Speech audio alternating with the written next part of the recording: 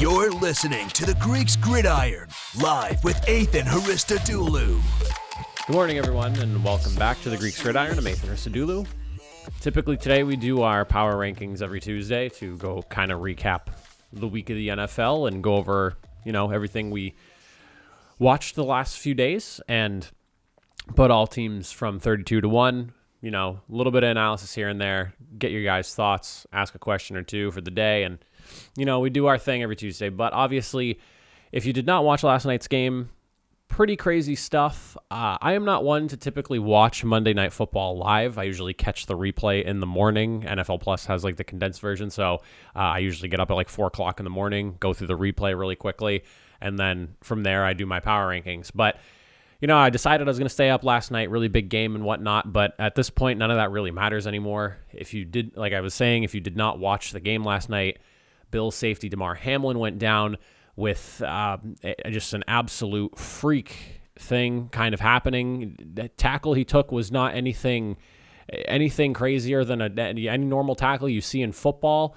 He took a hit on, I believe, was it a kickoff return? At this point, I don't even remember what the play was, but he took a hit, collided with T. Higgins, got up, and then a few moments later just immediately collapsed on the field.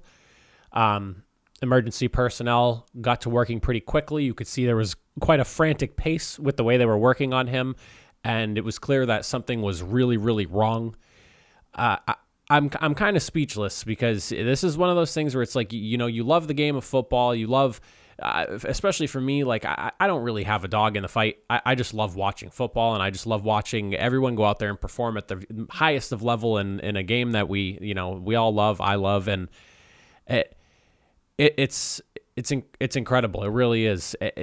To have seen what happened last night, and the kind of silence that fell over the stadium, seeing some of the players crying, and it just the distraught nature of the whole situation really kind of puts into perspective that at the end of the day, this is all just a game. We all enjoy it, but these men are putting their bodies on the line every single, not even just on game day, throughout the week too, through all the practices and everything that they do, all the stuff that goes unseen, the hours that they do, the working out, preparing themselves mentally through film and what have you, and all that stuff. And then when they finally get out there on Sundays and Monday or Thursday to perform, it really is just a game at the end of the day. And there's no words to really describe what happened last night. It was a real weird scene, and by weird I mean just something that we've never really witnessed before in the realm of football.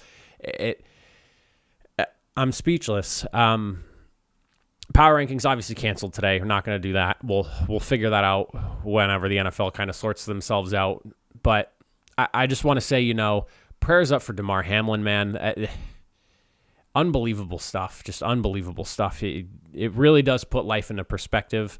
If you have a child as an athlete, or someone you love is an athlete, hug them a little closer. Make sure you tell them you love them. Wish them the best of luck as they step out onto the field of whatever sport it is. You never know. And last night was a prime example of it. What might happen right before, right after they step onto that field. It's crazy. It really is. I'm going to link in the description down below a link to his charity. He has a charity that was basically for gifting presents this past Christmas. So if you're interested in donating to that, I was seeing that link go around all last night. I usually, like I said, I usually don't stay out for Monday Night Football. This was an exception I was going to make to watch some of the game and then catch the rest this morning. But I ended up going to bed around it felt like maybe 10:30 last night, because I was just sitting there kind of in shock watching the broadcast after, he went down, and just kind of waiting to see what happened with everything. This is crazy. It really is. It really is. And it puts into perspective a lot. So like I said, if you have a child or someone you love, or just whoever it may be that who plays a sport, make sure you let them know you love them, even just a loved one, even if you don't have somebody within that realm. But if you do, make sure you tell them you love them and you appreciate them for what they do, and make sure the people that are in your life that are loved. Most importantly, prayers up for Damar Hamlin.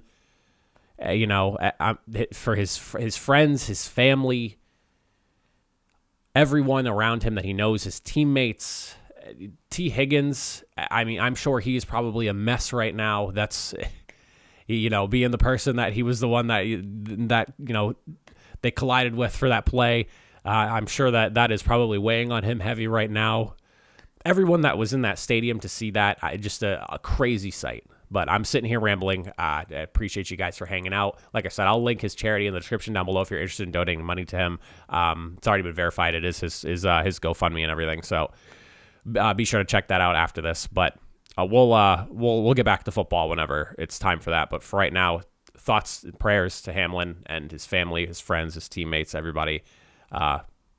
Crazy night. Crazy stuff to see. But I'll catch you guys next time.